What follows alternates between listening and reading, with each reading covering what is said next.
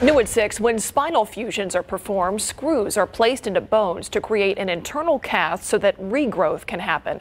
The risks include neurological damage like paralysis and injury to the spinal column. But as Marilyn Moritz reports, a new system is making surgeries faster and safer. Jack Stone had a pinched nerve in his leg for 4 years, but he didn't let it stop him from living an active lifestyle until one day. The scariest thing was when my right leg would go completely numb. That just, was very unsettling. He knew it was time to get help. Yep, looking great. I came to the conclusion I didn't want to live the next however many years I've got, 20 or 25 or 30 years, in that physical condition. Jack became one of the first patients in Chicago to undergo spine surgery with new robotic technology. Standard spine surgery requires more time and radiation.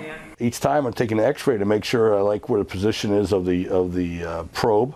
And then we take an x-ray before we put the screw in. Then we take another x-ray to make sure the screw is in the right location. And that's a lot of extra radiation, not only to the surgeon, but to the patient. Instead, the Mazor X system creates a blueprint of the patient's spine, and a robotic arm guides the surgeon as they place screws into the spine. This allows for less radiation, saved time, lower costs, increased safety, and more efficient placement of screws. To me, it's a home run. Jack's surgery was a success. I'm really pleased with the outcome. That's the biggest thing. The numbness has gone away. What pain I had has completely gone away. And he's ready to get back to his active life. Marilyn Moritz, KSAT 12 News. The Mazor X system works by matching a CAT scan of the spine with an X-ray so surgeons can plan the placement of the screws ahead of time.